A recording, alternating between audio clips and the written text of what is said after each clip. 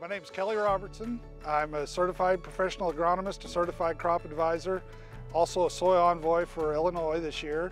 Our company is Precision Crop Services here in Benton. Our specialty is soil fertility and specifically making recommendations based on soil test and crops to be grown here in southern Illinois. So one of the issues with high yield soybeans is that many farmers will plant no-till after corn, but they put all of their fertilizer for their corn and soybeans on ahead of the corn crop. So what the result is that like in a 200 bushel corn crop, we're only taking off maybe 125 to 150 pounds of potash in the grain, but we may have over 300 pounds tied up in the fodder in the field. And the result of that is that until that fodder mineralizes or that residue mineralizes, we're not providing that potash to the crop, to the next soybean crop. The same thing can happen with cover crops. So if we've got a cover crop, depending upon species and when it's terminated, we don't get the mineralization from the nutrients that it's sequestered. So as they only occasionally plant a cover crop, maybe in the corn stalks or every 2 or 3 years, it takes a long time, up to 2, 3, 4 years of the nutrient cycling to get the mineralization of that potash and phosphate back into the soil. So in some instances, we're literally limiting our yields because our fertilizer is tied up in crop residues in the field.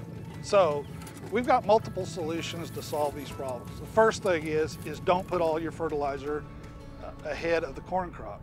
Go ahead and plan on making at least a potash application to the fields going to soybeans. That way you've got some potash that's not necessarily tied up in residue or in cover crops to be available to that soybean crop.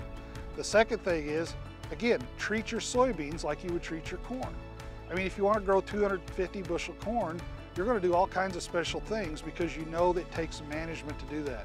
If you want to grow 100 bushel soybeans, you've got to do all kinds of special things to make sure that happens. And the very first thing that is the most important thing is the conditions in which they're planted.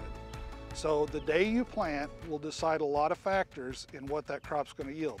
Plant it into a poor environment, smear it in, leave the seed slot open, you're just asking for trouble down the road. So I often hear that soybeans are scavengers, okay? Soybeans are not scavengers. Soybeans are a crop. They need to be taken care of. They need to be monitored, and it needs to be managed for high yield and high ROI. If you want to treat your soybeans as scavengers, be prepared for 30 bushel beans, be prepared for essentially no ROI. If you want to treat them as a high yield crop and manage them accordingly, then yeah, we're going to have the potential to have tremendous response to the management practices we implement as long as they're timely and done correctly. To solve the problems, we really need to be thinking literally a year ahead of time. And so we need to be cognizant of, you know, hey, we just had a large corn crop. We're going to have a lot of residue that we've got to deal with. Plus, we've got a lot of material out there that's got to mineralize to make available. So we know we've got to compensate for that somehow.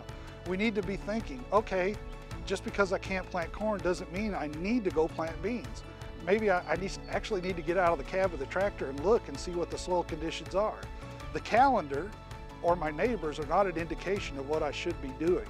The soil is an indication of what I should be doing. Soy Advisor, Illinois Soybean Association, the agronomists that they have there, land-grant universities have got some really good research, as well as there's a whole list of independent crop consultants throughout Illinois that are more than capable to help you with your questions.